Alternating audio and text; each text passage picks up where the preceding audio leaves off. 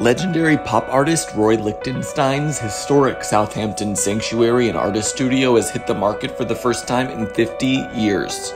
Originally built around 1912, this dwelling bears the unmistakable mark of craftsmanship from a bygone era. Lichtenstein went in on the home back in 1968 with Diane Waldman, former director of the iconic Guggenheim Museum, and her husband, abstract artist Paul Waldman. Paul and Roy constructed the separate outbuilding themselves to be their artist studio. Behind the studio sits a 135-foot-long lush garden where your creativity is sure to thrive.